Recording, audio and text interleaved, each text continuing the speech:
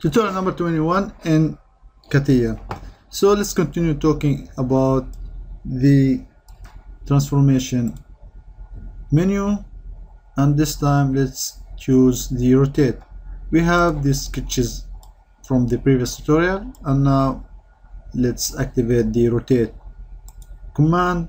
Also we can reach it on this right side. So let's click rotate, and the same idea like transform.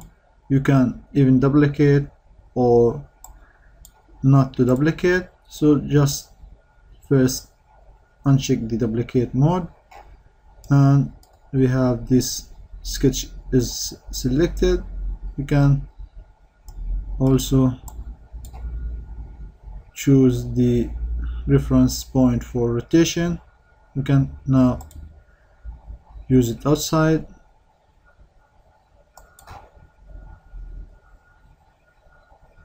So now we are able to rotate this sketch. So again, let's select these two sketches, and let's activate the rotate, and let's make a duplicate with one instance.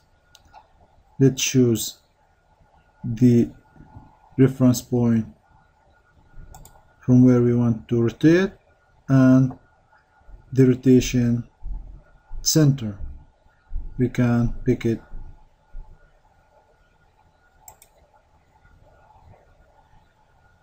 So now we are able to rotate this sketch with keeping the original sketches.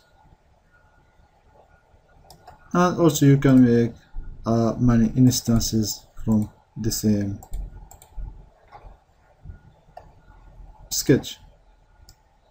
In this tutorial we're going to talk about the next command, which is scale.